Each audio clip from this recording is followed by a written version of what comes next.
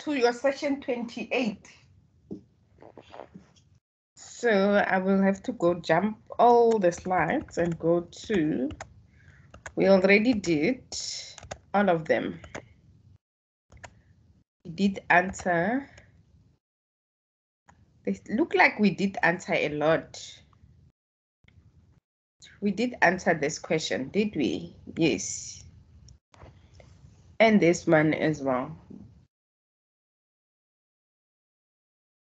No, we didn't answer this one. So we no. Yeah, we haven't done this one. Hang on. Yeah. Yes, we did. The answer was 1. Yes, we ended up here. So we continue with where we were.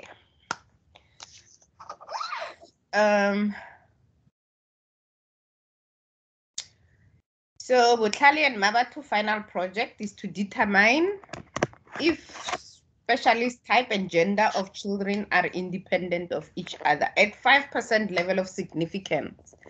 Consider the contingency table below, and the contingency table does not have the totals. We need to choose which one is incorrect. So the first thing you need to do before you start even answering the question, please complete the total table. Then you can give me the values as we go along.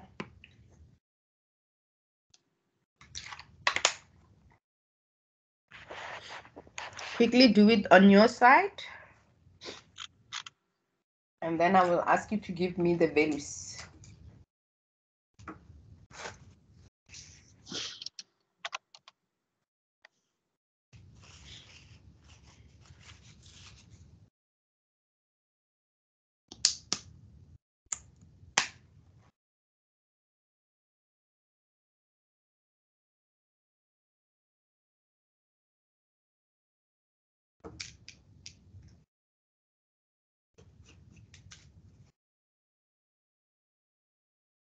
Okay, are you done?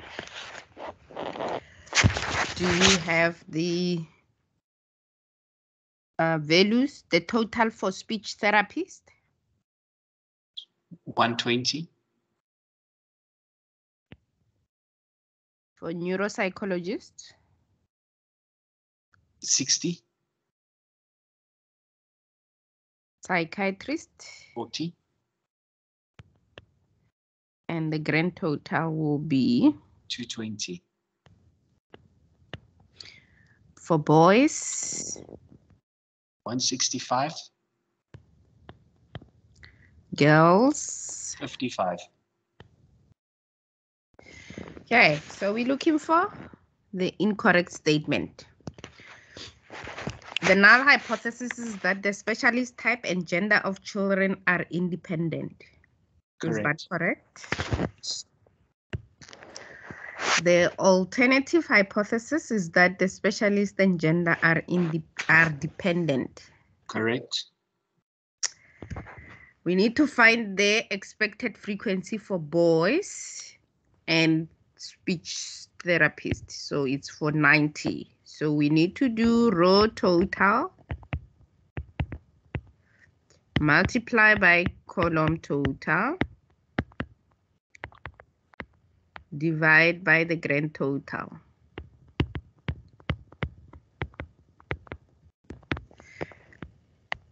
So what is the row total for boys? Oh, sorry, for speech therapist. You need to go and find 120 multiply by 165 divide by 220.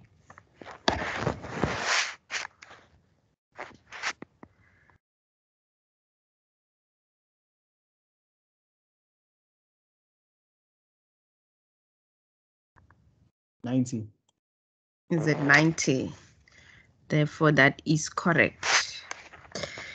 The observed frequency for boys consulting with a speech therapist is 90. Is that correct? Remember, observed frequencies are the values given. That's also correct. That is correct. Number 5. the degrees of freedom, we know that we need to say the number of rows minus 1 times the number of columns minus 1. Sorry, can I just ask a question? Yes. I'm sorry, I have a lot of questions to ask. The expected frequency, I have this formula, but with the observed frequency, you still use the same formula or what? Sorry? With the observed frequency, No. the formula you use.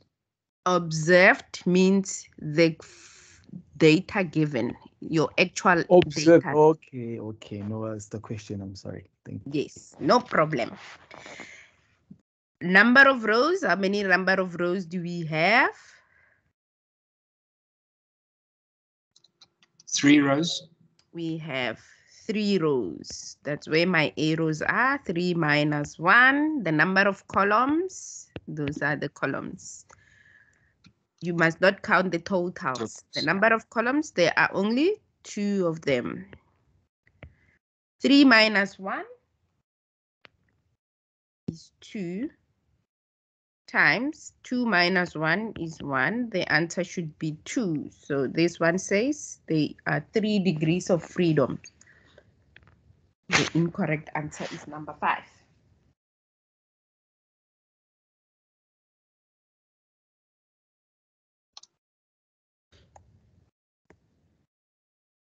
Okay, so this exactly the same as the previous 120, 60, 40. I'm just gonna copy them. 120, 60, 40, and that was 220, and this was 165, and I forgot now. I'm lazy to calculate with my head. 55. Number 1 says we need to test the value. What is the value of our test statistic? So it means we need to go calculate chi-square stat. And here I lied when I said we need to use tables. I think for chi-squared you need to go to the Excel table and go use that.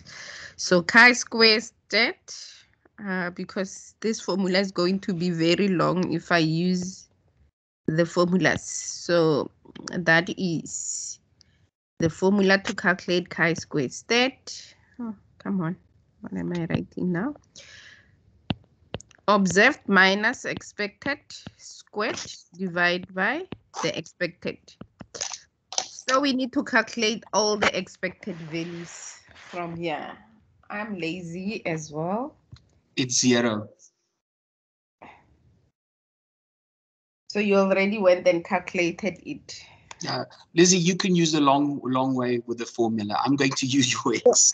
No, I mean like now I am going to use the tables. So let me just open them. Chi-squared. For chi-square, it's going to take you forever. So this was a 3 by 2 table. So it's the second one from our template. So we just put the values on 90. Lizzie, wrong one. You need to go to the last one on the right. That's a 2 by 3. So it's the one at the bottom. The, the one 3 by 2. last one. Yeah. It's a 3 by 2. In the exam, when they give you more than the ones that I gave you, I don't know how you going. Those who don't know how to use Excel, I feel sorry for you. So you must come for Excel lesson before you go. Have you always used Excel? Pardon? Have you always used Excel in the previous exams? Because I'm thinking now. No, they don't use Excel because the previous exams you would have went and wrote in a venue where you will use that's a the formula. question I wanted to ask. Comes to the exams. Online, yeah, since you're writing online and at home, I think you can, use any resource you have at your disposal to assist you. Also very to lucky. save you time as well. So 90, 30. I'm teaching you things that I'm not supposed to. So I'm going to be in trouble one day because I'm making you. We will deny Alice. Don't worry. Because these videos are published. So people can watch them and they will be like, yo, this one shows them how to cheat. Okay, so that is our test statistic is 0. So therefore it means already we have answered option 1 and option 2. I'm sorry. Option 1, option 2, and option 3 are out. So the only thing that is left now is to go find the critical value. So finding the critical value, we need to use our degrees of freedom. I'm sorry, degrees of freedom. So our critical value, our alpha here, they told us is 5%. So it's 0.05. And the degrees of freedom, we did calculate it previously. Remember, we got it, it was 2. So we go and use 2. The other thing I don't have is my table open. Okay. It's open. Okay, I don't have a table open, so I just have to go and open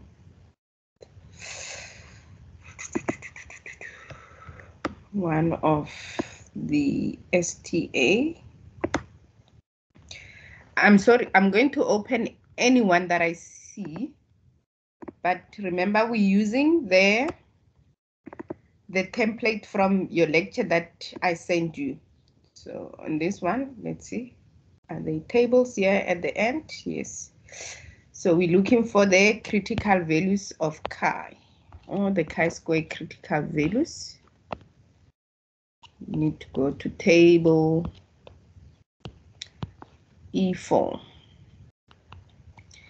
So we're looking for the degrees of freedom of 2 and alpha of 0.05. That is the critical value. So option 4 will be the correct one. Any questions?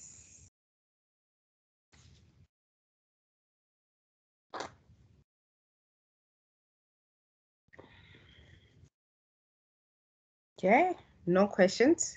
Seems like today we're going to finish early because I think all the questions will be done. Okay, similar question. I'm not going to repeat all the values that we have there.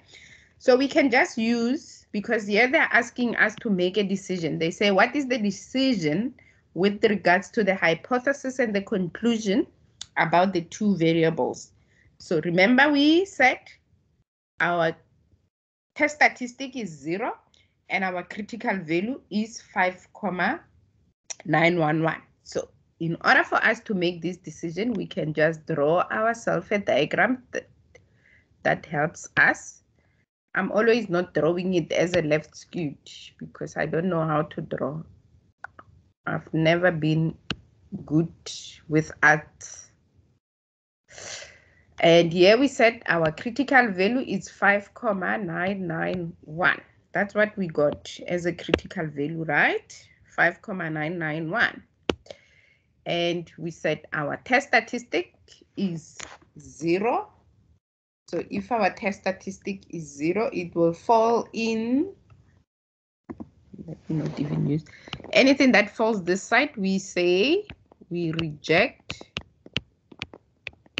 the null hypothesis. Anything that falls this side, we say we do not reject the null hypothesis.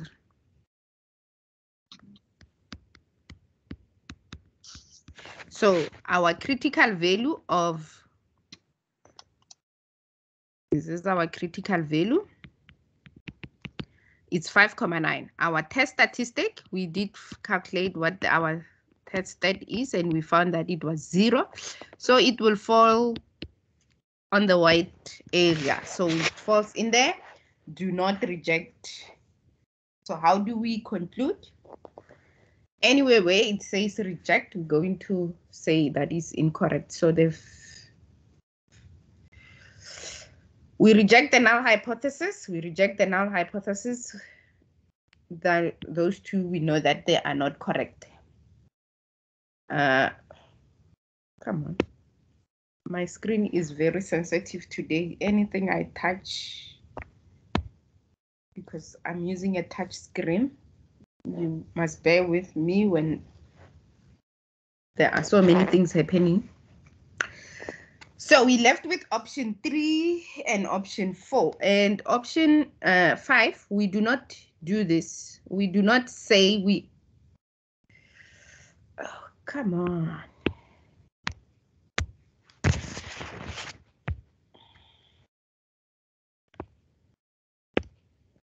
We do not say, oh, yeah, right. We're going to finish next year with all these things that are happening. So we do not say we accept. We never say it like that when we work with hypothesis testing. So anyway, where you see a statement that asks we accept, you just know that that is the wrong way, statistically the wrong way of stating the conclusion and the decision. So option 3 or option 4. Option 3 says we do not reject the null hypothesis and conclude that the specialist type and gender of children are independent. Number 4, yes, sorry. Is it not saying we do reject? Where do you find your word not?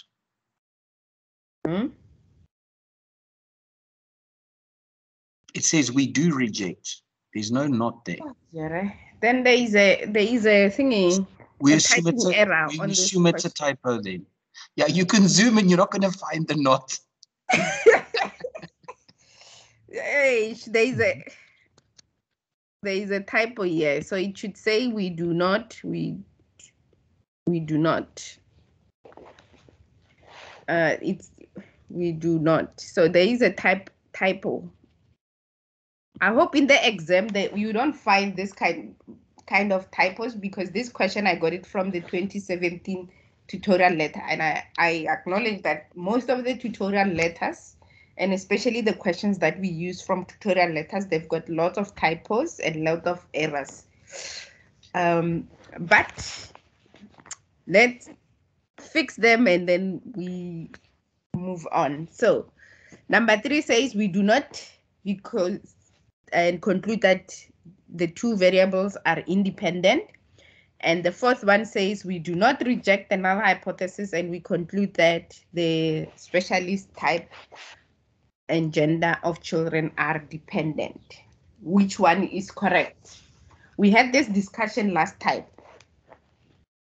So which one is the correct one? Number 3 or number 4? I was still confused with the discussion of last time, but I'm still going to say number 3. Yes, number 3 will be the correct one, because you need to always refer it back to the statement. So the other thing you need to also be aware of is when they do the conclusion, sometimes they can use the null hypothesis to make the conclusion, or sometimes they can refer to the alternative to make a conclusion. So with this statement, it refers to the null hypothesis, because if we're not rejecting the null hypothesis, then it means we're saying that the null hypothesis is true. And therefore, we do not reject and conclude that the specialist type and gender are independent, because the null hypothesis, we're not rejecting it. It is true. Therefore, there is a relationship between the two variables. Alternatively, they could say, yeah, sometimes they could say, we do not reject the null hypothesis and conclude that there is no sufficient evidence that specialist type and gender are dependent. So they could take the alternative, which talks about the dependent side, and use it. But in the way you make your decision, you'll have to show it that you're not saying that they are that you're not saying your alternative is true. You're saying because the alternative is not true. So this one was straightforward. They took the hypothesis test, the null hypothesis testing statement to make the conclusion. If they would have read it from the alternative, it would have said, we do not reject the null hypothesis and conclude that there is no sufficient evidence, there is no sufficient statistical evidence, or there is no statistical sufficient evidence to conclude that specialist type and gender are dependent. So that no sufficient tells you that it also says there is a relationship or there is no relationship, because then we're saying they are independent.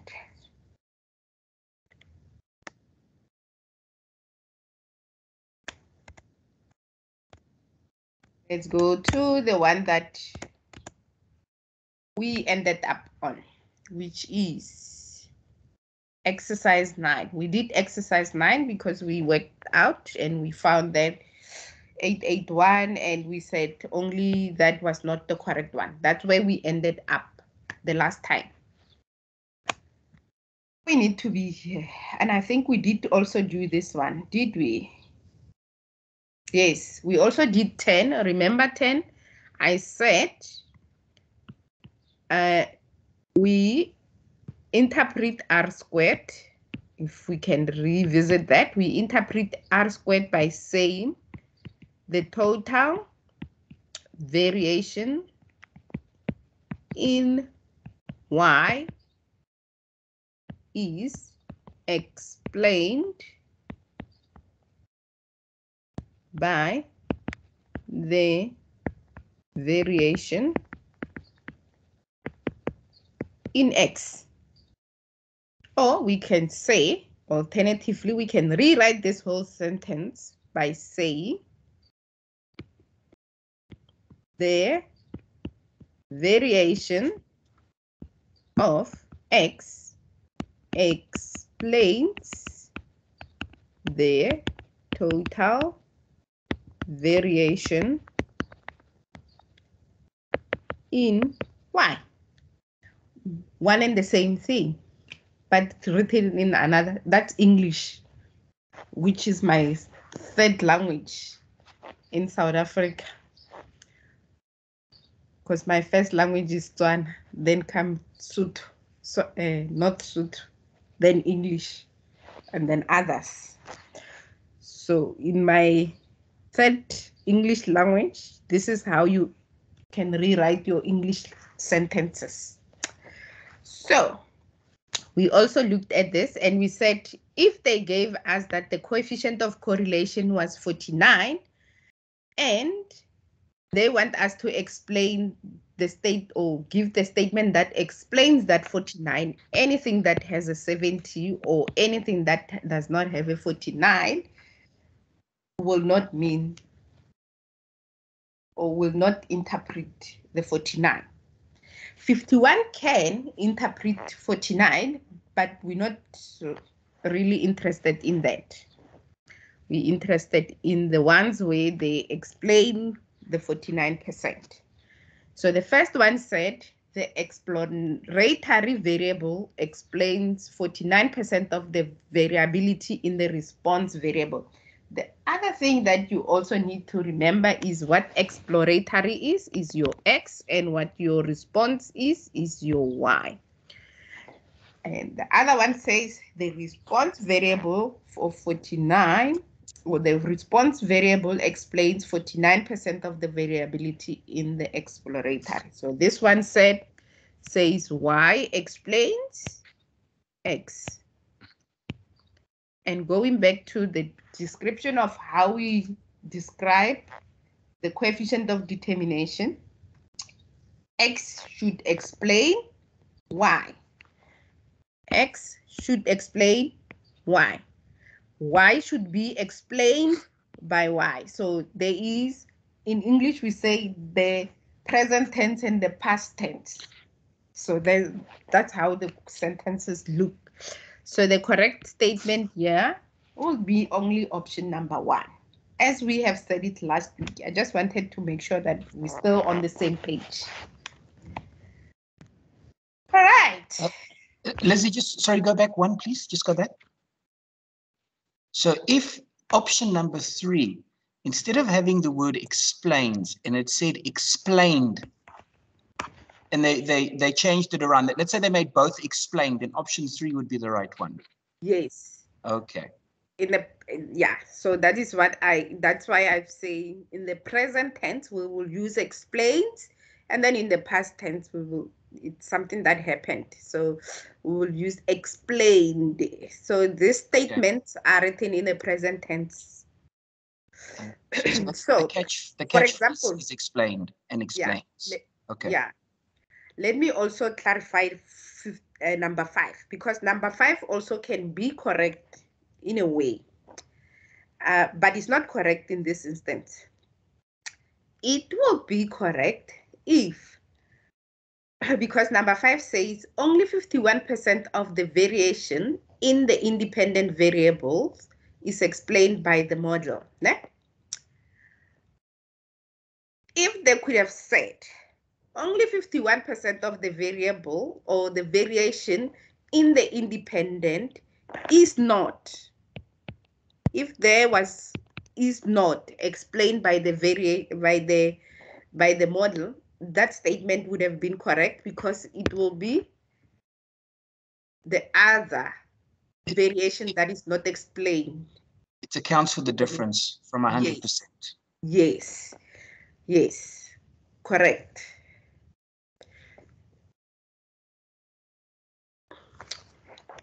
Okay, I hope your exam won't be this difficult. Now, let's go and explain the slope, because this question says, suppose that the least square regression line for a random sample is y hat is equals to 15.50, which is our intercept, minus 0.69, which is our slope, times x, which is our independent variable.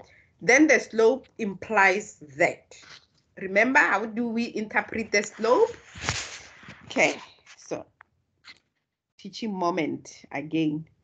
So the slope, remember, is the change in the values of y. So the change in the values of y divided by the change in the values of x. So we say every 1 unit.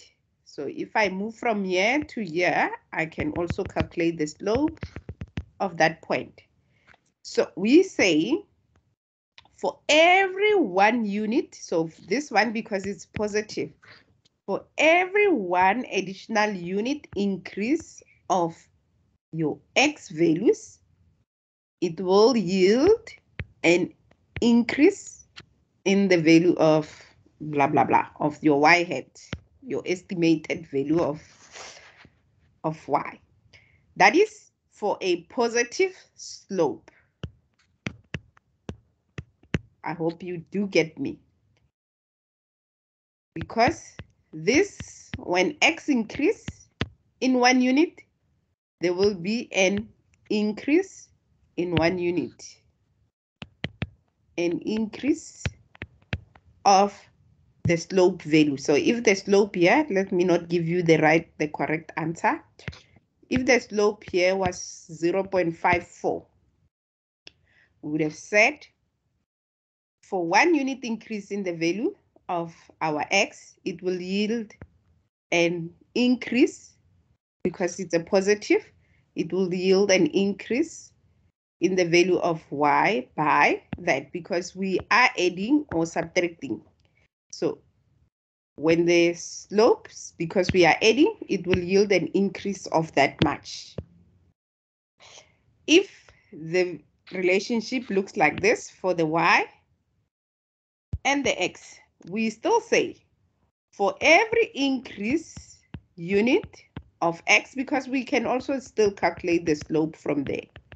For every unit of the changes that happened between this y value and that y value for that point, what attributed to it will be the increase of this. So with this one, when x is increasing, y is decreasing. Because here the slope is negative. This is a negative slope. And therefore, if it's 0.54, we would say for every 1 unit increase of the value of our x, 1 unit increase of the value of x, it will yield a decrease of this much from the value of y of 0, whatever the value is, because the negative is taken care of, that decrease. So you have y hat is equals to 15.450 minus 0.69. Which one of these statements is correct?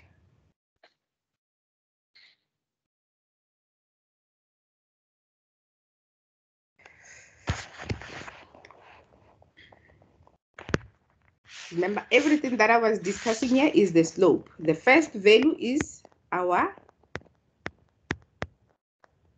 intercept, and the slope is the value that multiplies with the x. You must always remember that. The slope is the value that multiplies with the x. In order to describe your slope, you need to look at the value that multiplies with the x. So it means option 1, option 4, and option 5 will be out because they are interpreting the intercept. So you are left with 1, 2, and 3. Number 2. Number 2. It will be number 2 because number 2 says there will be a decrease because the slope is negative. Number 1 says, actually, I think number 1 and number 2, they are different. So number 1 says there is 1 unit increase will yield an increase. So therefore, it means they're referring to the slope being positive. It would have been the slope is positive. But we know that our slope is negative. Number 3, it says when decrease and increase, we never do it that way because with the slope, we always talk about the unit increase in the value of x. You'll never say decrease, increase. It doesn't make sense. So number 3, also incorrect. So the only correct answer is number 1, as I've just explained. For 1 unit increase in the value of your x, because that's what we use to estimate what the value of our y will be, for all unit increase in the value of x will yield a decrease of 0.69 in the value of our y. So it means we're going to decrease whatever the value of y we are estimating is going to decrease by 0.69. Just a question. Yes. On the previous one, yes. I'm kind of confused. I'm sorry, but I'm just kind of confused. No, With the 0.69, you looked at the slope. This figure 0.69x. Or so is that the one that you just need to look at? Yes. And then it should tell you how much it's decreasing by, the y value is decreasing by. Yes. Okay, so if this was a positive, meaning that there's you said when it's a positive, the graph the y is actually increasing, right? Yes. Yes. So okay, no, it's fine. I understand now. Okay. Yes. So these 2 pictures should just give you an idea. Okay. Okay. So when your slope, it's just that I heard you talking about minusing something from some, so that's why I went. No. Because when your slope is negative, it means whatever you are estimating the value of your y hat is. Remember, if your y hat was 0, if your variable here is 0, therefore it means your estimate will be 15.50. Eh?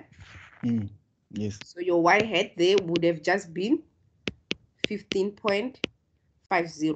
But if your y hat here, your x here is y, is 1, is 1. Yeah. Therefore, it means on that 15.50, we're going to subtract, because it's 1 times 0.69. We're going to subtract 0.69. So it's going to decrease the value of y. Okay. You understand? Yes, I understand. By 0.69. So if it was positive, we're going to increase the value of y. Okay, yes, no, I understand. Thank you. All right. Listen, before you move on, just a hypothetical question. Would they throw in for a 2-unit increase in X? Would they ever do something like that? No, when we interpret, we always interpret by 1 unit increase, because we know that we know that you can estimate the value of your value of your y hat. You can estimate it. But here we're not saying estimate what the value of your y hat will be. We say interpret what the slope tells you. That's all what they want. What does the slope tell you? So for every unit increase, 1 unit increase, because we're going to just say if 1. So if they say interpret the slope in relation to the unit increase of 8, then it means you need to solve this whole thing, and not the whole thing anyway. You need to multiply 8 times 0.869 or 0.69 times 8 and know how much your value of your y will increase or decrease by. Okay, I got that. You answered it. Thank you. All right.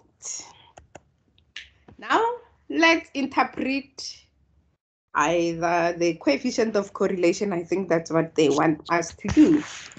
Remember, your coefficient of correlation R lies between -1 and 1. And remember, there is either a perfect relationship or a moderate relationship. And when R is 0, there is no relationship. So you need to remember all that. So based on what you know, which one of the following statement is incorrect? We can read all the statement and then we're going to choose which one will be right.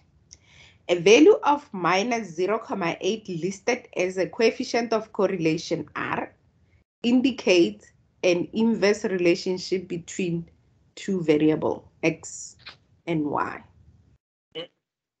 Remember, we're looking for the incorrect one. We will come back. I'll just read out loud.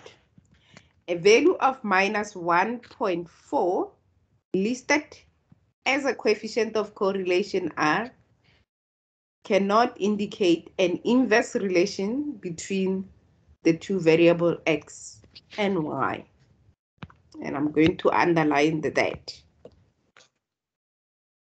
In simple linear regression, the coefficient of correlation R and the least square estimate B1, which remember B1 is your slope of the population slope, where there we go, they even explain it, of the population slope must have the same numerical value.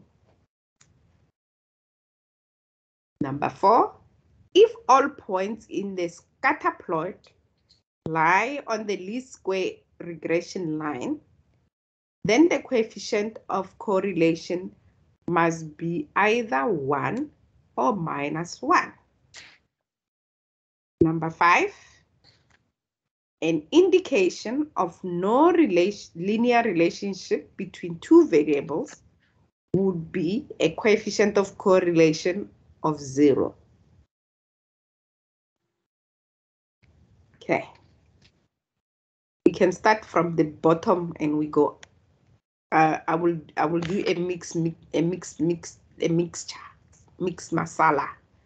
So I'll pick and choose the statement we can look at first. Number 5, an indication of linear relationship between 2 variables would be a coefficient of correlation of 0. Is that correct or incorrect? So here they are saying R is equals to 0. When R is equals to 0, We say there's no relationship. No relation. So number 5 is correct. Number 4, it says, if all points on the scatter plot lie on the least square regression line, then the coefficient of correlation will be 1 or minus 1. What number 4 is saying, it says, if my dots are like this, then the least square regression line will just be there. Because then this, my R, will be equals to 1. And if my points lie like this, then my least square regression line will be there, and my R will be equals to minus 1. That's what number 4 is saying. Sounds correct. That is correct. Now, here is where you might feel like, oh, I don't know what this. Okay, so when they include words like inverse, it's just the opposite of the positive. So we know that there is the positive or the negative. So one is the inverse of the other, because if I look at this, if I flip this, it will look like the inverse of the other one. So if I take these two graphs, one is the opposite of the other. One is the inverse of the other, because one is negative and one is positive. So that is those inverse. What do they mean? But we need to find out whether the statement as they put it is correct. Number 1, a value of negative 0.8 listed as a coefficient of correlation indicates an inverse relationship between two variables, because it says when one increase, the other one decrease. Is that correct? Correct. That is correct. Number 2, I highlighted the words cannot, because it says a value of minus 1.4 listed as a coefficient of correlation R cannot indicate an inverse relationship between the two values. Is that correct or incorrect? I would say correct.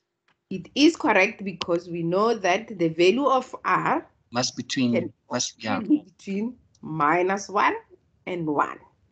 So this statement, if they didn't include that statement, that this would have been incorrect, because we cannot have a coefficient of correlation of minus 1 point or a value bigger than 1.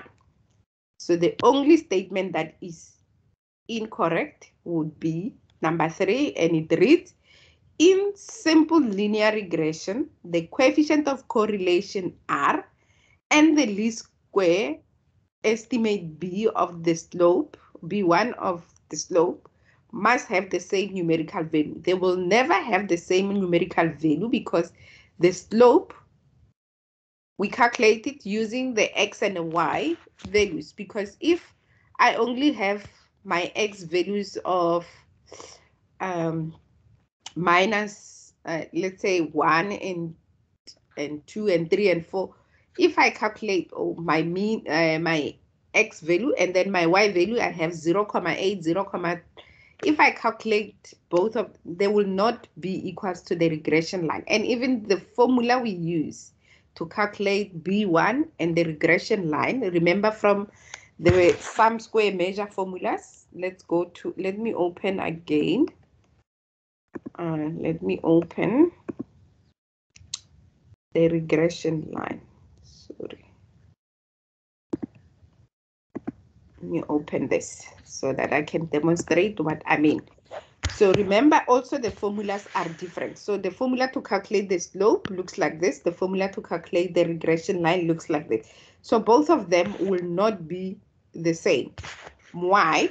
Because the coefficient of correlation also use the Y values. So if you look at this, they look exactly the same, even though I've written it, they are written differently, because they just multiplied n with the summation of X and Y, which this, you can rewrite it as that. And this is the value here. But on the coefficient of correlation, we also divide by the square root, whereas on the slope, we don't divide by the square root, we just divide by the summation of x, sum square measures of x. Whereas here we divide by the square root of the sum square measure of x and the sum square measure of y. So they will never be the same. And that's how you can answer that question, or know how to answer that question, by just looking at the formula of the coefficient of correlation and the slope. They will tell you whether you will get the same answer.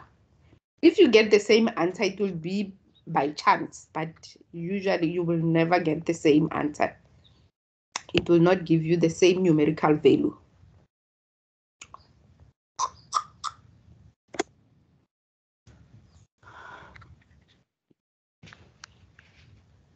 Okay. Consider the following data from the variable used, x and y.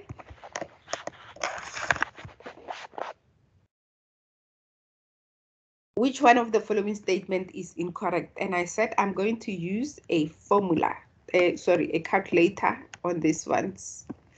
So I'm going to use my Casio calculator when everybody else uses whatever the mechanism that they can use to answer the question. So I'll first put the calculator to state mode by pressing mode 2 again, 2 twice. So you press mode on your Casio calculator and then you press 2 and then press 2 again. Now ready to capture the data. 8 equals 4 equal, 12 equal, 16 equal, and 9 equal. And this is taught to the grade 12s. So I've just offered a class on Friday on the same topic to the grade 12 yesterday. 5 equal, 3 equal, 7 equal, 6 Can I ask you a question? equal, and 5 equal. Yes. Can you also, you can just use the table, right? The spreadsheet that you gave us. Yes, you can instead use of using a calculator. Yes. Okay. So I said today I'm not going to use the spreadsheet. I'm just going to use the calculator, so that those who don't know how to use Excel, at least they've got a backup. They can use their calculator as well. So, and you can also use the formulas if you want, but it's going to be time consuming to use the formulas. So we've captured our data onto the table. I can just double check. I've captured all my information and I can go on and off. So the first one says I must find my B0. Then I need to know that my B0 is my intercept. And my intercept, this is intercept. And my intercept on my calculator is value A. So I can go to my calculator and say shift stat, which is button number 1, and go 5 and press 1 and equal, and that should be the answer to my A. So A is correct. So I need to find my B1, which is my slope, and on my calculator B1 is B.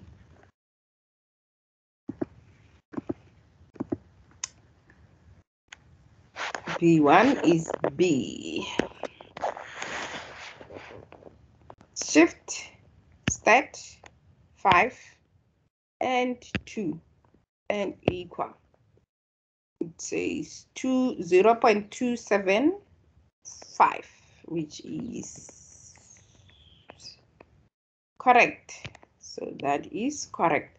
Number 3 says I must check if this is correct. So it means if I take both of my values, y hat is equals to A plus bx.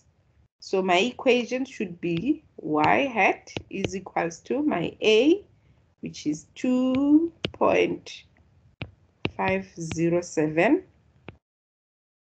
plus because my slope is positive, so it will be plus. If my slope was negative, it would have been negative then.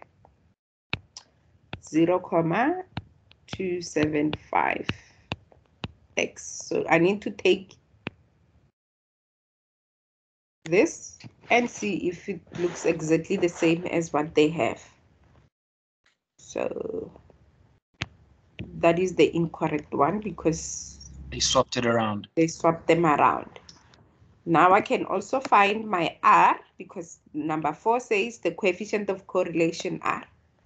Remember, in the exam, you don't have to go through all of them. You just choose whichever one you find correct and move on with your answer. So since we're doing practice, I'm going to go through all the questions because that's how you will learn by doing.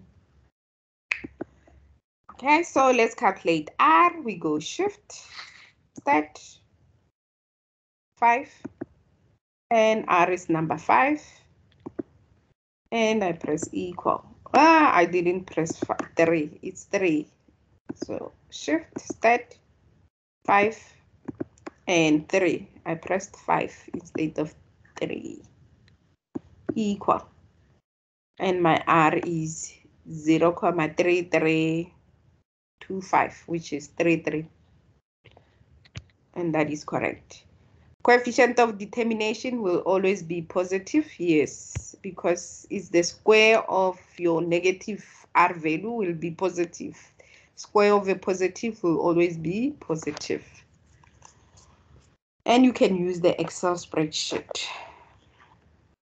Remember on your Excel spreadsheet, which I'm not going to go into to answer the question, on the Excel spreadsheet, when you want to delete, just highlight the column and delete and right click and say delete and you move up, delete up. If you want to add, you just go to anyone depending on how many rows you want to add. If you want to add 3 rows, you highlight 3 of them, or if you want 2, just highlight 2 and insert and say insert down. So then it will shift them down. And once you have captured your data, let's say you've put in the data and the calculations doesn't populate for the values that you are calculating, like those ones there, it's blank. You just go to the top one and drag. It should calculate. It will just do the same thing as it has been doing because you're just copying the formulas. And your Excel will just do the calculations and you can just come here and look at the values that you're looking for all the calculations. So it will show you how it calculated all of them.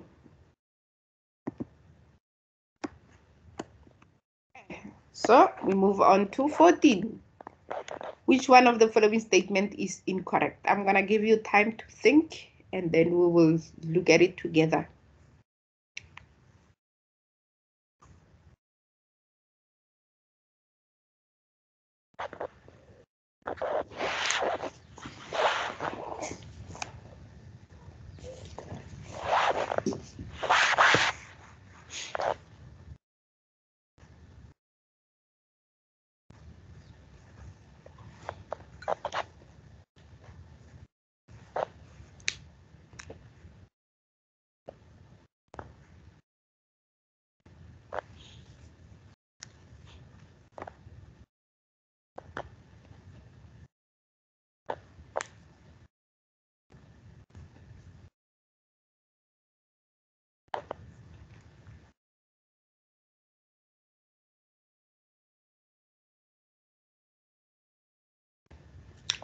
Remember, you're looking for the incorrect statement.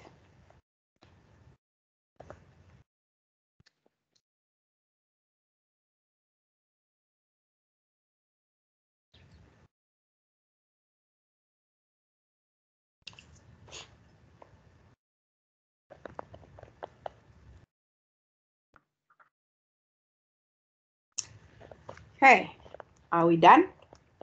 Do you have your answer? I'm going for number 3. You going with number? 3. Me too. You going with number 3 as your incorrect answer? Yeah. Yes.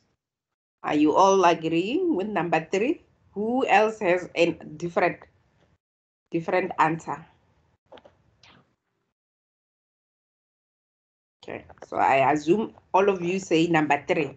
So if you are writing an exam today, let's see how, and this question is out of 4 marks. Let's see if you're getting the full mark or you're getting a 0. Miss Liz, can Yes. I differ?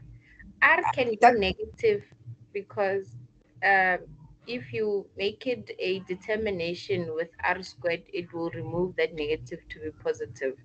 Okay. It's also true. Okay. Yeah, I also saw that one. Okay. So are you all changing your answers now? I have 2 answers that are right. I was going Lizzie, for number 3 and number 4. Okay. Lizzie, you're So- putting undue pressure on us. No, I just want, guys, I just want to know if you understand the work. There's nothing wrong because we're still in the practice sessions. We're still learning. So there's nothing wrong. So we're still going to get a lot of the questions incorrect, but we're going to learn from that. Okay, So if I'm allowed to change, I will start with, I will go with what the other lady said. I'll first go with number 4 because R can be negative. okay, good. Now let's see if you're getting a 4 or a 0 in the exam. Number 1, we know the definition. I'm not going to go whether this is correct or incorrect. I'm going to give you the definition and you can make up your mind as well. So number 1, the coefficient of correlation, it's in the definition that we went through. It measures the strength and the relation, and it measures the strength and the direction of the relationship. So yeah, they saying it measures the strength. So it means it's correct. Even if they could have added also measures the strength and the direction of the relationship, because it tells you 2 things when you look at coefficient of correlation. Is it strong, perfect, or moderate? That is the strength. The direction, is it positive or negative? That gives you the direction of that relationship. So that is 1. Then number 2, coefficient of determination. That's just they want to know if you know what coefficient of determination parameter looks like, and that is R squared, and that's correct. So number 1 and number 2 are correct. Number 3, remember, I know that in the definition that I gave you, I also said X explains Y. But you must also remember that this model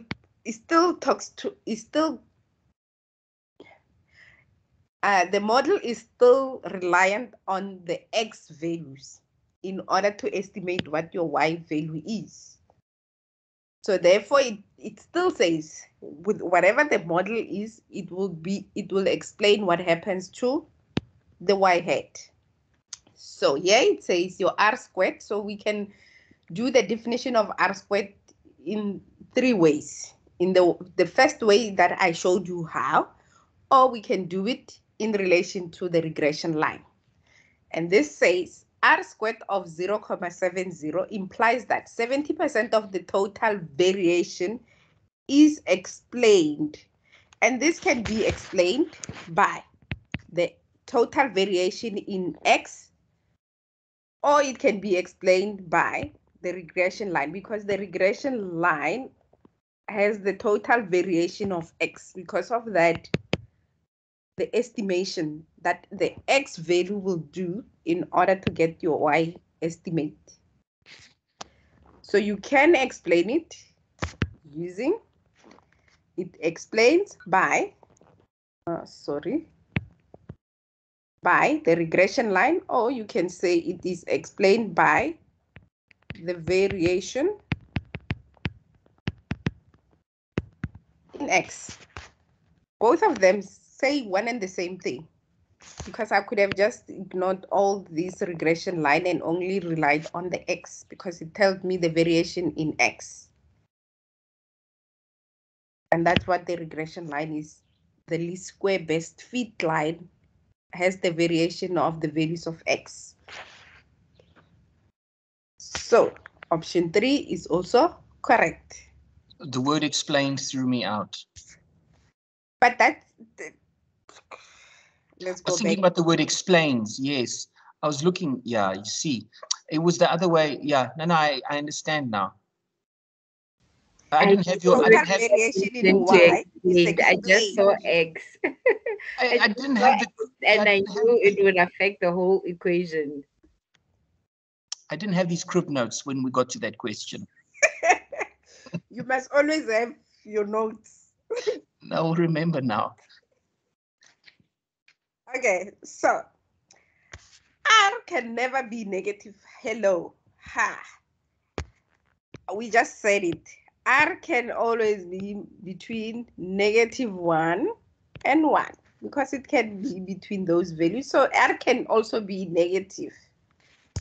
So this is the one that makes this question incorrect. If the coefficient of correlation R is positive, the slope should also be positive. And that's the other way of finding out whether your slope or your correlation or your relationship is positive or negative, is by looking at either the R or the slope, because they have to have the same sign. Lizzie, it's amazing how the human mind works. With that number 4, my head was still stuck on the R squared at above on number 3. So when I read number 4, I'm looking at R squared can never be negative, which is correct. That's, you know how the mind works. Yeah. Because they used R squared and then R squared again, and then you come here, you still have the R squared. So you need to read your questions carefully. Relax when you are in the exam. You had us under pressure. Don't panic. Okay, let's look at 15. A production manager has compared the dexterity score of the 5 assembly line workers with their hourly productivity units per hour. The least square regression equation is calculated at 19.2 plus 3.0x. If a job applicant has a dexterity score of 15, his predicted productivity per hour will be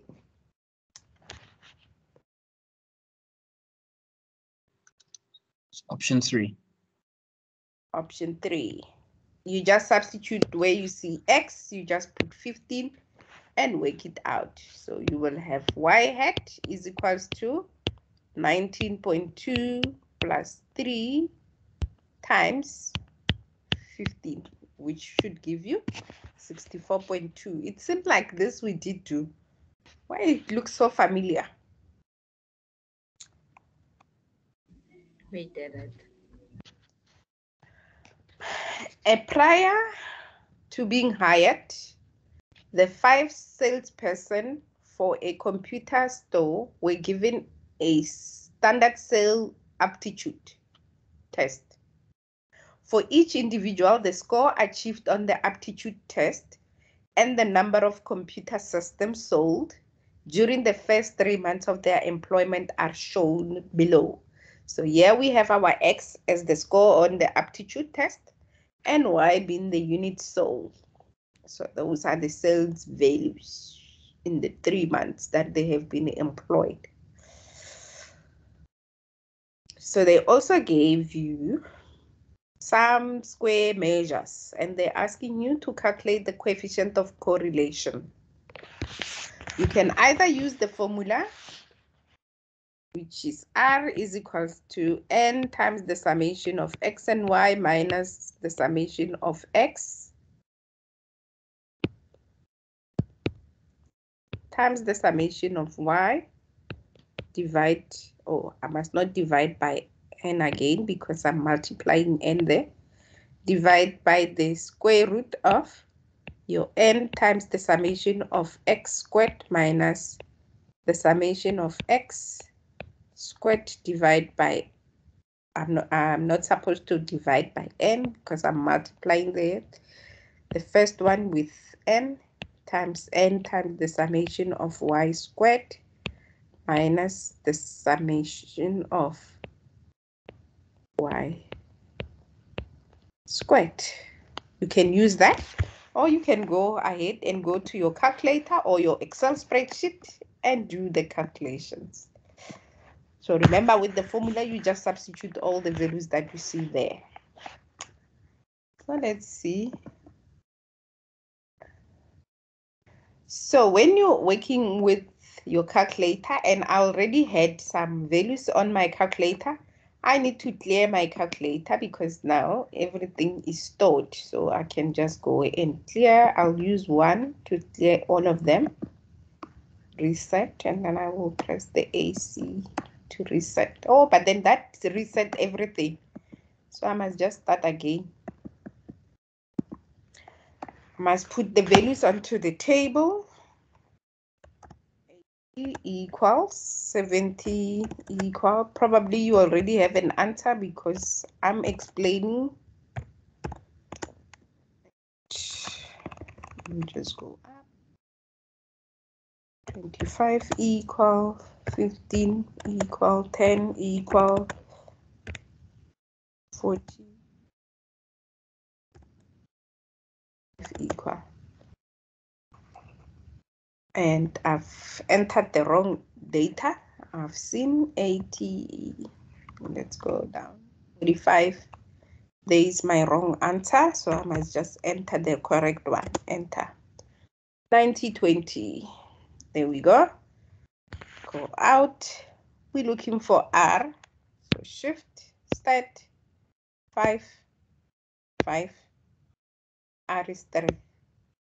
Equal.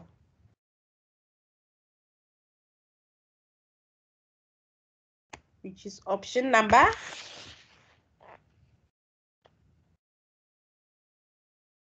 number 5. So if you are using your formulas, your n, there are 1, 2, 3, 4, 5. So it will be 5 times 7,200 minus 305 times 95 divide by the square root of 5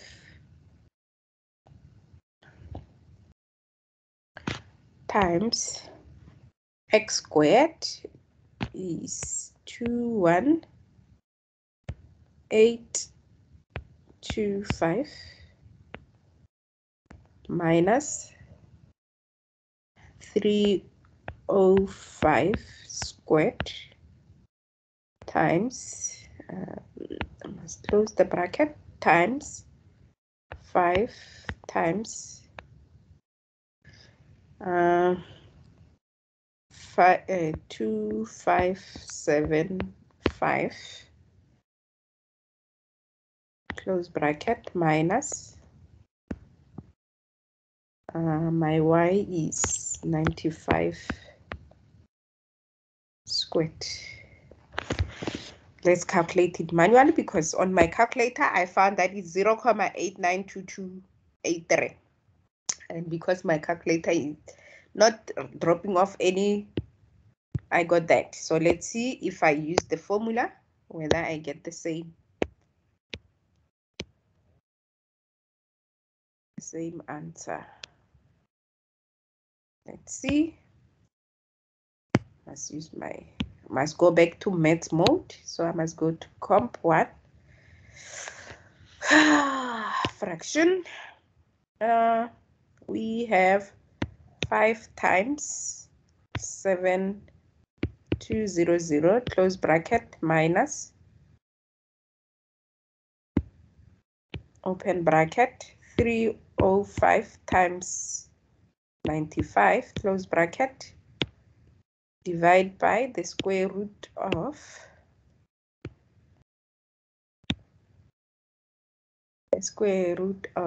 open bracket 5 open bracket 21825 close bracket minus 305 squared close bracket open bracket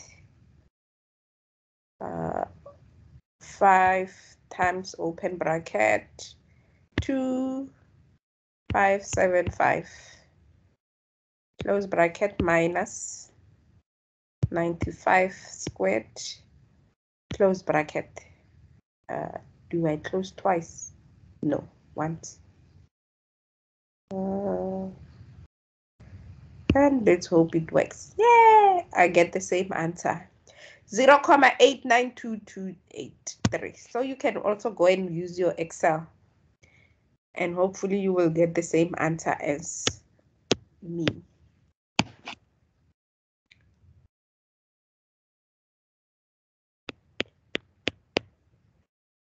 I said I'm tempted to use the Excel. I'm not going there.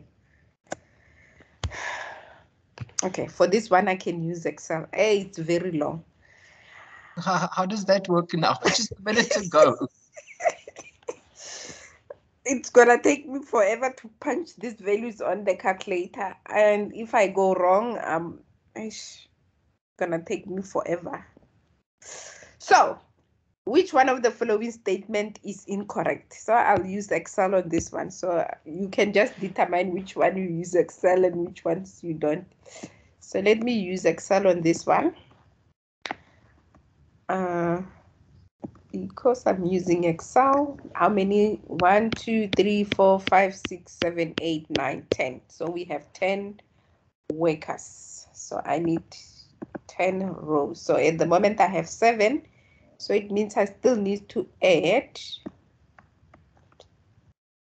I need to add 3 more. So I'm just going to go to the ones at the bottom here and add the 3 rows. Highlight the 3 so that I can just add.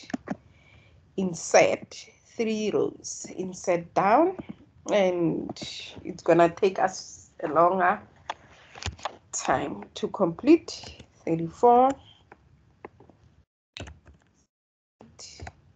39, 42, 41, 53. Lizzie, I think we did this on Wednesday as well, eh? This question. We did. Yes. So it means I'm repeating some of these questions. Yeah, this was a Wednesday one. I remember it because I wasn't sure about the mean of X and Y. I was looking at the wrong place on the Excel. That's how I remember it. But you can maybe still do it for the folks who didn't join on Wednesday. 60. Okay, so we can go there. 140, 293, 161, 183. Answer is not working.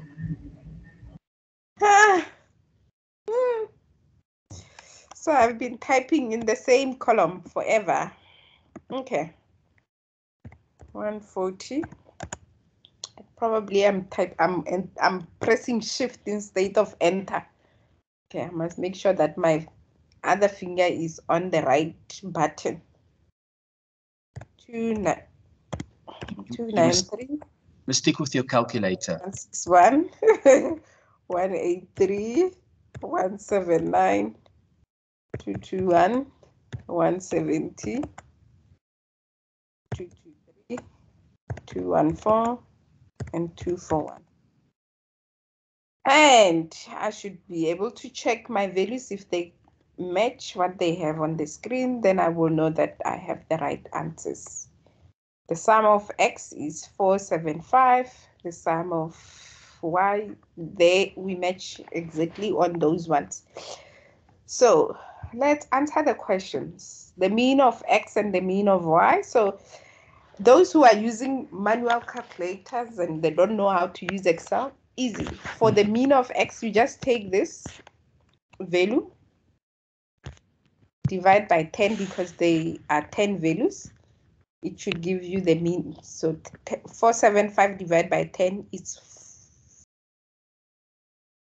47,5.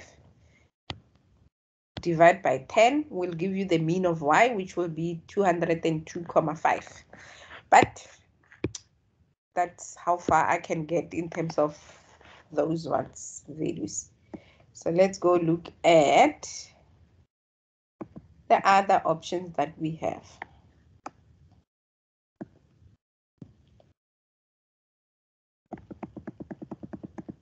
So these are the values that you can also look at. Sorry. Okay. So the mean of x is 47, and you can reduce the decimals if you want to get exactly the same as what they have. So they left their answers at 1 decimal or 2 decimals.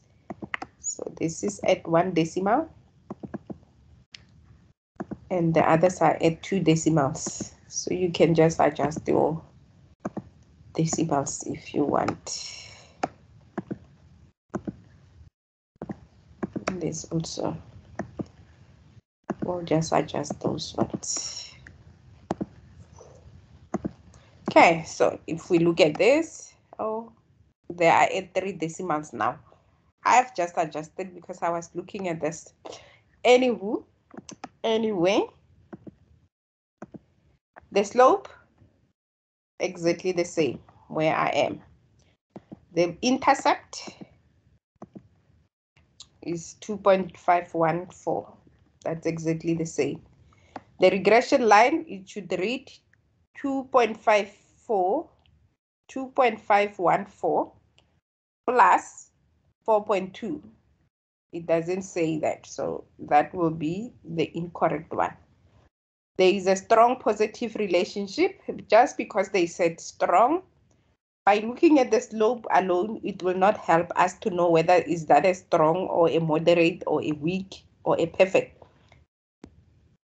We can only see from the slope that it's a positive relationship. In order to answer that strong, we need to look at our R, and our R is 0.98. So there is a strong positive relationship because also the R is positive.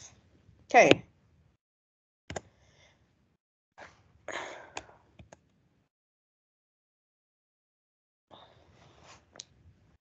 Given the candy bar manufacturer, they have the price and the sale. Referring to the table, what is the percentage of total variation? You see here, what is the percentage of total variation in the values of your candy bar that is explained by the regression model? So what are they asking you to find? One back, please. Pardon? Just go one back, please.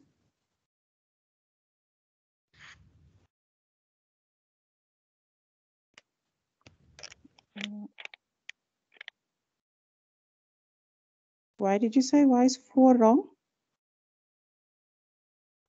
You said the slope is that, so your equation of a straight line should be, or of the regression line should be your intercept, since I'm using the values that they have, intercept plus the slope x, so that then you know what you need to be substituting. So let's substitute the value. The value of the intercept is 2.514.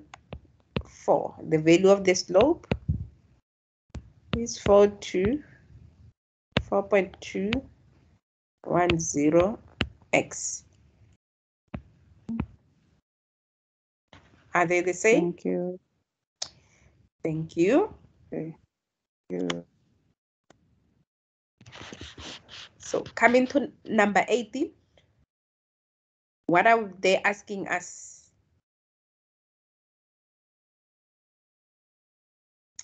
The percentage of total variation in the candy sales explained.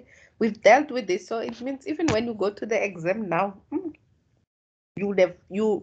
The only thing you would have mastered will be this section, this part of the regression line. What are they asking you to calculate? So you need to get your coefficient of determination answer multiplied by 100 to get that percentage. Thank you very much. So multiply that by 100. So that is what they are asking you to calculate. So if you're using your Excel, it's already there. Oh, come on.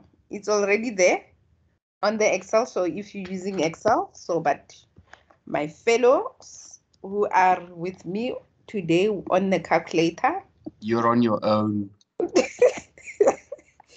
so let's I'm go. with you.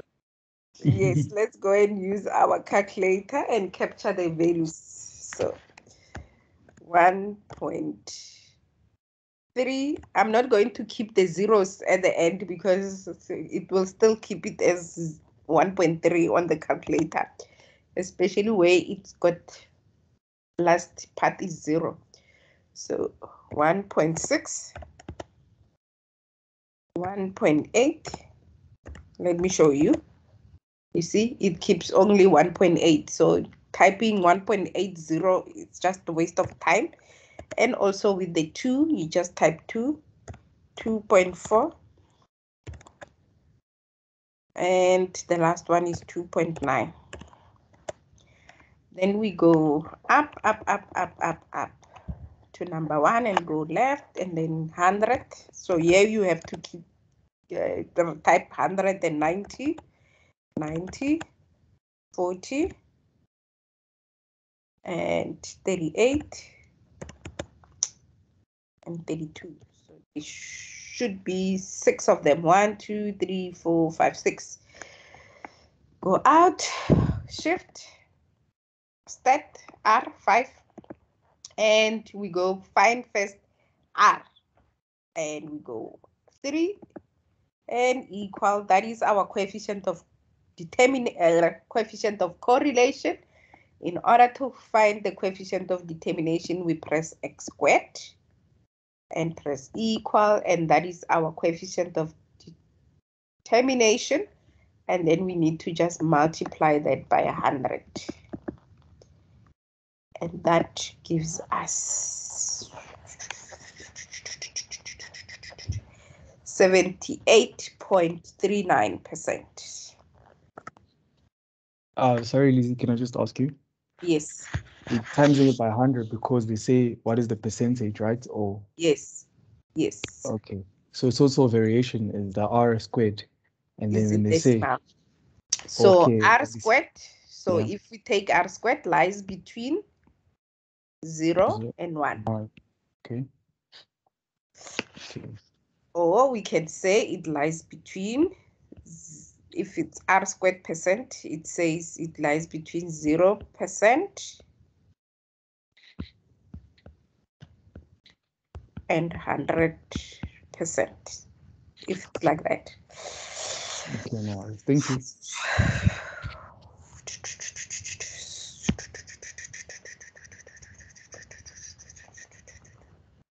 Okay. Happy?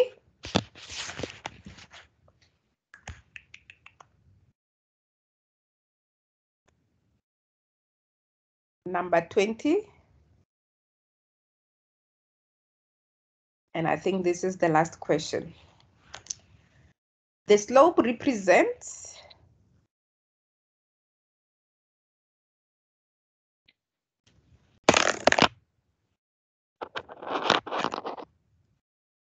number 1 says the predicted value of y when x is equals to 0. Number 2, it says the estimated average change in the value of y per unit change in the values of x.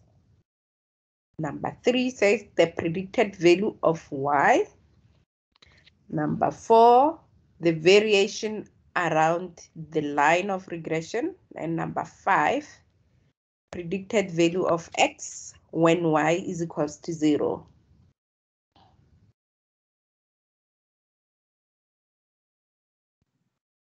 Is there only one correct answer? There is only one correct answer. So you need to know how to interpret the slope.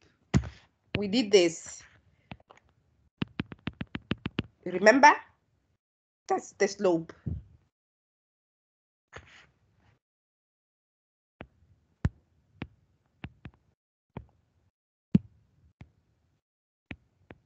How do we interpret the slope?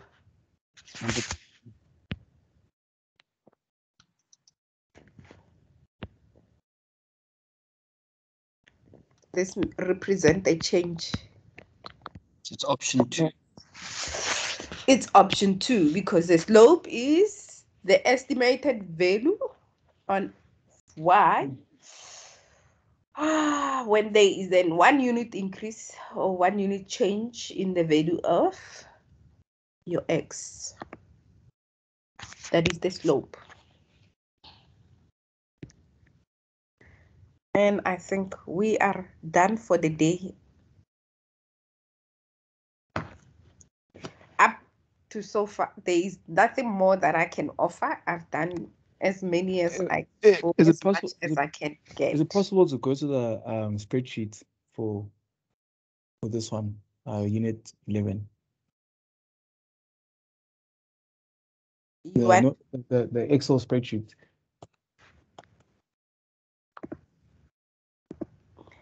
Okay. Do you want to answer this question on Excel spreadsheet? No, Okay. I just. Oh, okay.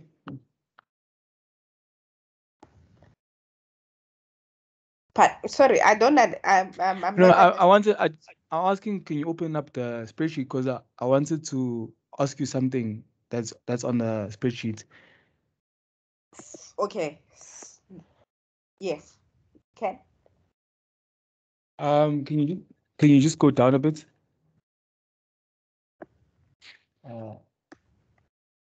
Well, I don't understand. For me, this part here, can you just briefly explain to me? This one's here at the bottom. Yeah, yes. You're referring to this one. Okay, so I must take back this to at least, I think there was 6 or 5. I'm not sure. In order to align them, I'm just gonna take it up a little bit. You see, I left my measures there, so I need to go back and fix undo. Yere, delete, because I want to align them. So let's see, are they back to one line? Yes, they are.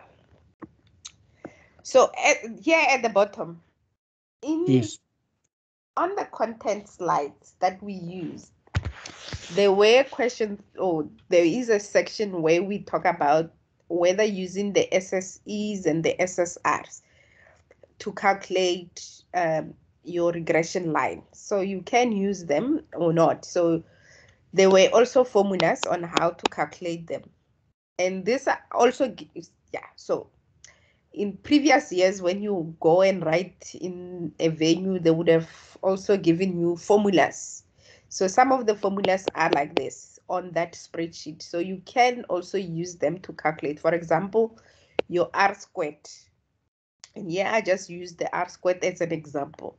In order for us to calculate R squared, we need SSR, which is the regression sum square measure, divided by the sum square total.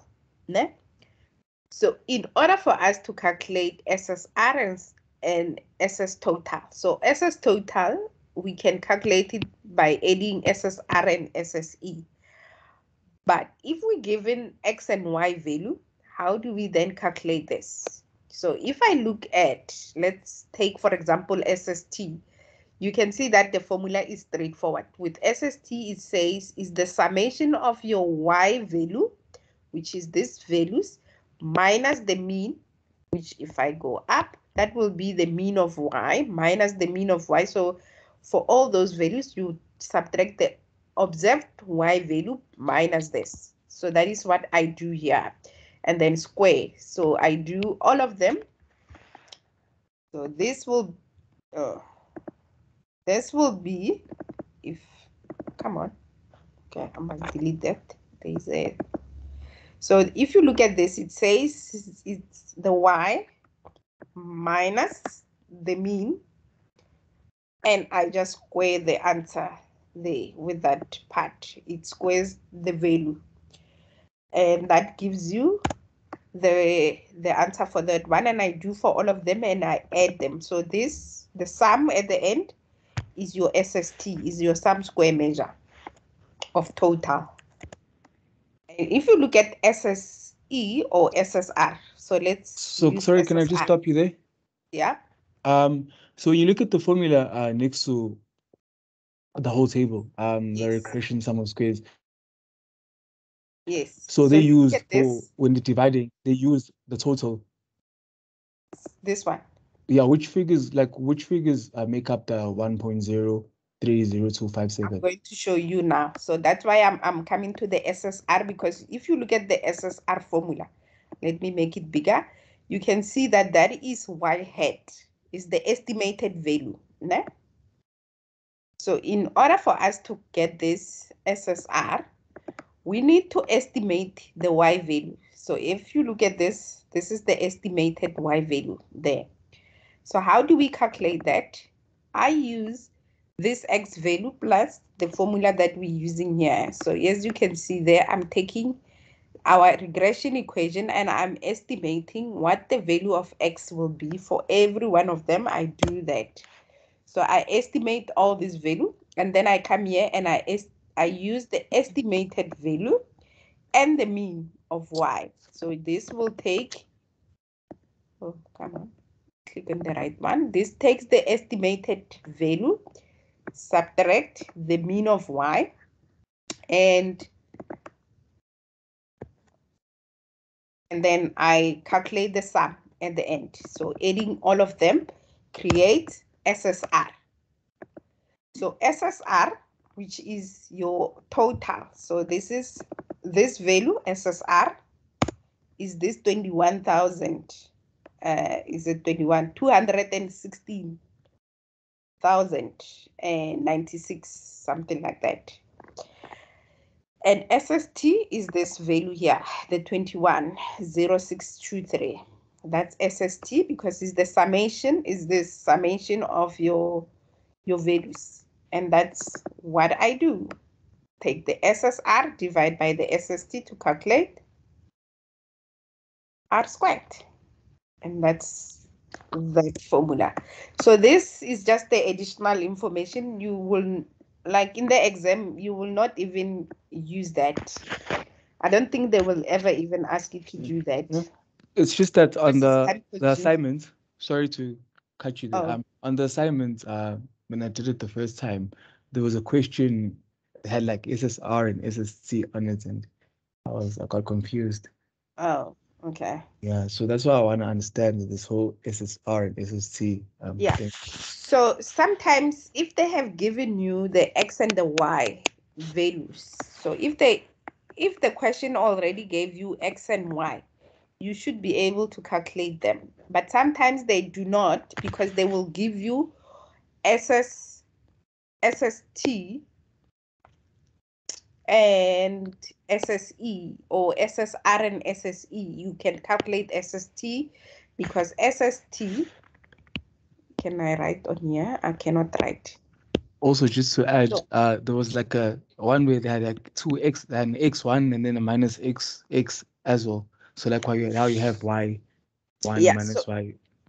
There was a question like that in one of the activity that we did, like this. So you see this, those are not the SSTs and SSRs. So no, I'm just showing you. So for example, if here they would have given you SST as well as a value, you can use this to calculate your R squared or R or things like that.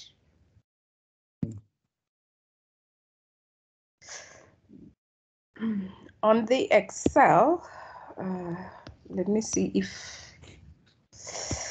so yeah, but then on here, I'm not doing the SSR and SST formula. Yeah. Lizzie, if you look at your values for your SSR and SSTs, the 1, 4, 3, 6, It differs from the ones at the top that you have with the other calculations.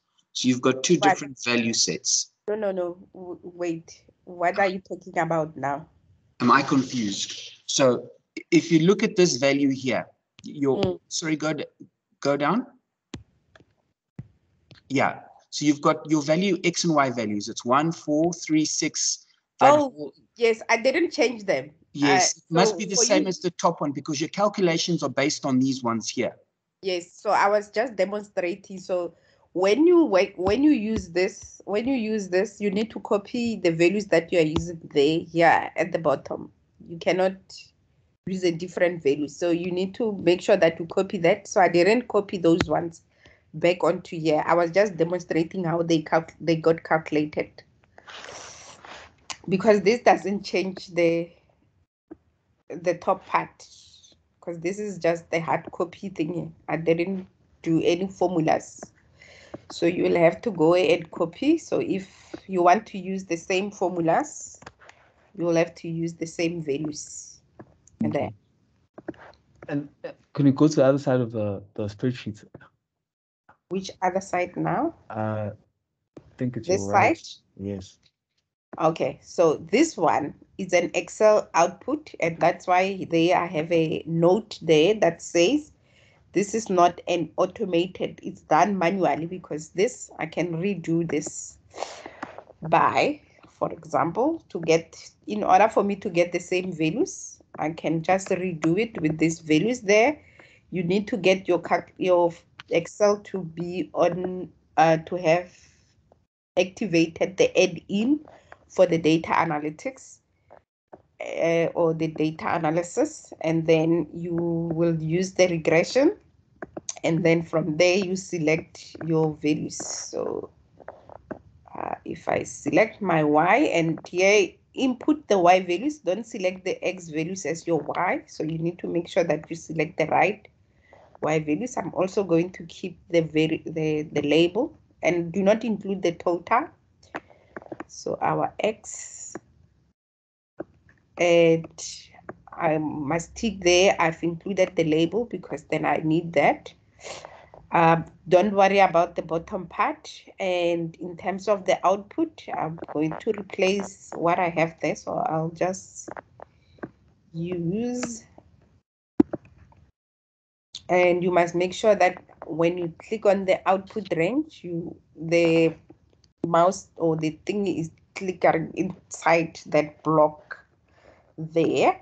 And since I'm replacing, I'm going to click on the summary output and run the thing, and it will say, do I want to overwrite? Yes, I want to overwrite because I don't want the same information that is there.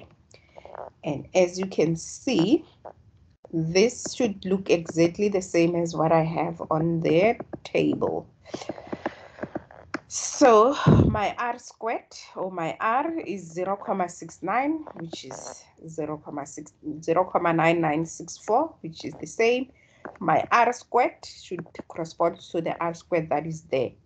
Then you can skip all this because the only values you need is those two. So you can either use an Excel, or you can use these formulas, or you can create your own Excel output. So this, you must know that this is your y-intercept. So this corresponds to, so if you followed all the recordings that we did, we already covered this as part of the session. So this y-intercept, it is this value there. So it's minus 6.290, as you can see that it corresponds. And this x value will be your x slope. That's your value for the slope, which is that value there. And that exactly looks the same as that.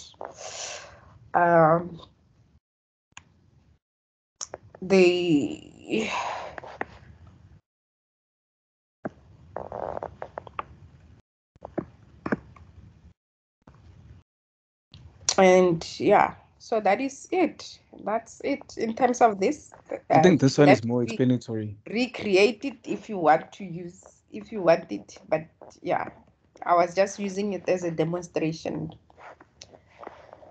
that when you get the output from Excel, so you can either use Excel in terms of that, or you can use the data sheet, this one, the automated manual calculations that we have. It's still manual, but it's an automated. But the challenge with this is if you do something wrong here, or you, let's say you do it like this and you insert, you might look at the wrong information because then it moves everything that is on the Excel sheet. And sometimes it might mess up some of the calculations. Like if I look at this value, so it says 6.29. If I go back to my Excel spreadsheet, let's see if it still kept all the values the same way. So it did keep them the same way. But sometimes if you do something wrong with how you insert your new columns or your new rows there, especially your new rows, they might calculate different. So you just need to be careful when you do this. That's why I added this, just to give you a guide in terms of how to work with the Excel spreadsheet. All right, that concludes today's session. I am tired of talking for the first time ever.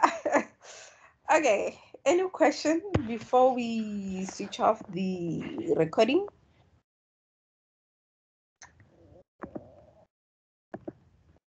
And I'm also very hungry. Yes. Are we all right? Not related to today's class. Do we have another one on Wednesday? So, oh yes, on Wednesday. What are we doing on Wednesday? On Revision. Wednesday we're doing revision. So we'll be doing revision. Assignment 1. Assignment 1, which had chapter 1, 2, 3. So it means we're doing assignment chapter 1, 2, 3 revision.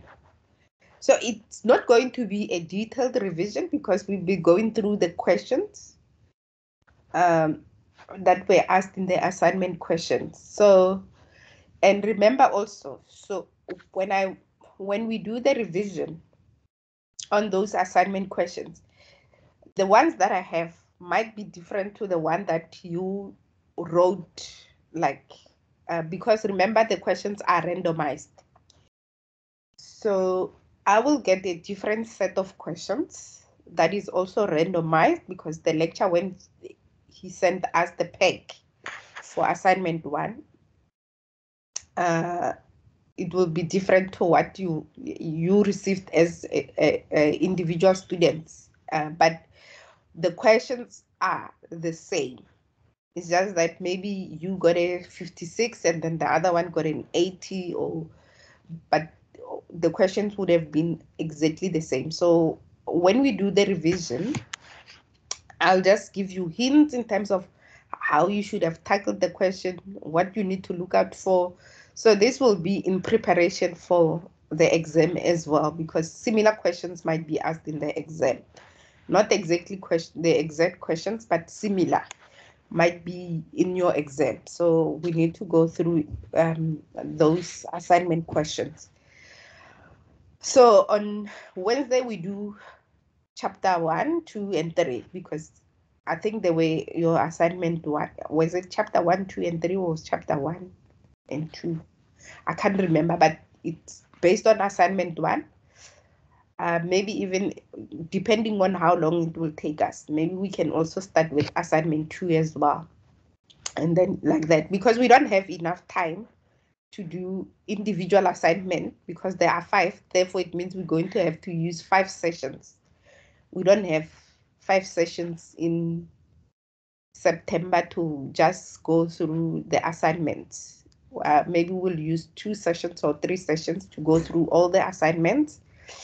And then the others will start looking at the exam question papers, because I want to go through the format of the exam, how you will, because the assignment don't help you, because the assignment, there were 10 questions or 15 questions that comes from the same question, that come from the same chapter. Maybe 8 come from the same chapter and 10 come from the same chapter, which does not help you.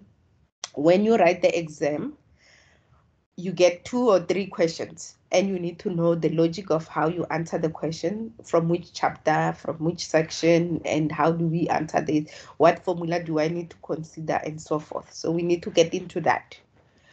And the sooner we start doing a lot of exam prep questions, going through the typical exam paper, the more you get used to how to write the exam. So with that, like I said, I'm tired of talking. Not that I don't want to talk to you guys. I think also my voice is going, and it makes my throat uncomfortable. You must keep vodka next to you. It helps. Yes, only if I knew I could go and buy, but it's Saturday today, so it's the thing is closed. We only open the bars until Thursday next time. All right. If there are no other questions, then I will see you on Wednesday. Enjoy the rest of your weekend. Bye. Thanks, Lizzie. You too. Bye-bye. Bye. Thank you, Miss Lizzie. Bye. Thanks, Miss Les. Bye.